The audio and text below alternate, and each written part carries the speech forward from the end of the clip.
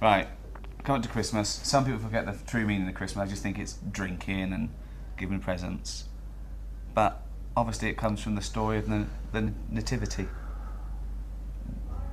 Very briefly, what is the story of Christmas as you remember? It's baby Jesus was born. That's it. Okay.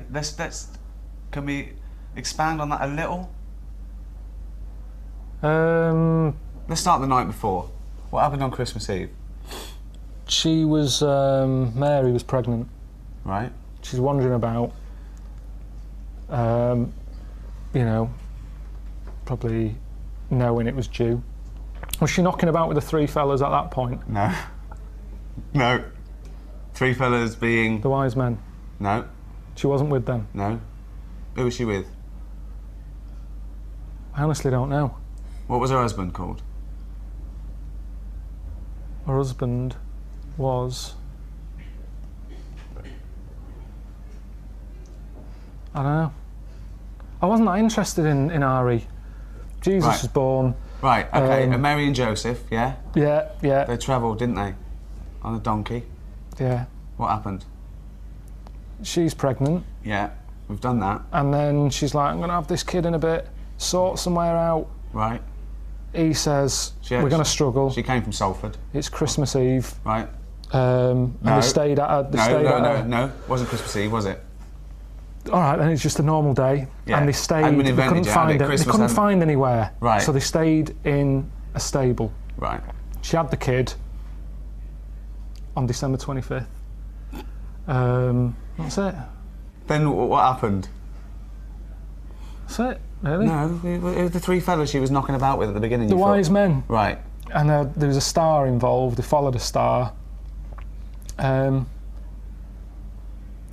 You see, you're making me look like a divvy, but it wasn't an important lesson at school. I'm not a Catholic or anything. I'm nothing. I'm sort of... My mum even said, she said, don't tell anyone that you're not anything. She said, because something about witches. When I was a kid, when you're a kid, you're at risk of being taken away People think he's a character. People think this is scripted. No. Imagine if I bothered writing this. But it's not important. It's so not important, this story. What did your mum say about witches? No, she just said don't go around telling people you're not christened or anything. Right. I did a Sunday school thing called Crusaders. Right. Joined that, but I just went on like the Friday when they had Sabutio, table football.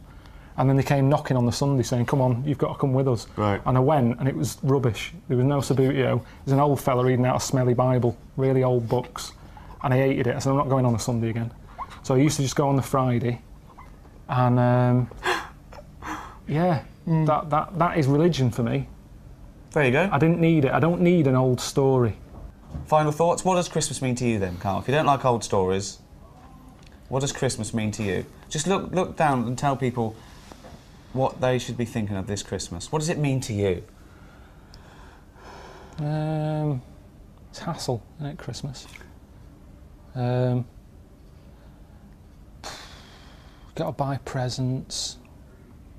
The meal's all right. The food's all right. It's the best, isn't it? If the roast dinner is the, the king of meals, surely the Christmas roast is the king of roasts. Yeah. Christmas. I could do without it. If someone said we're getting rid of it, I'd go all right. I don't like all the build-up. I don't like that bit in between Christmas and New Year when nothing's happening. That's a dead week. Nothing goes on. People are still off for Christmas. Christmas has happened. Get back to work.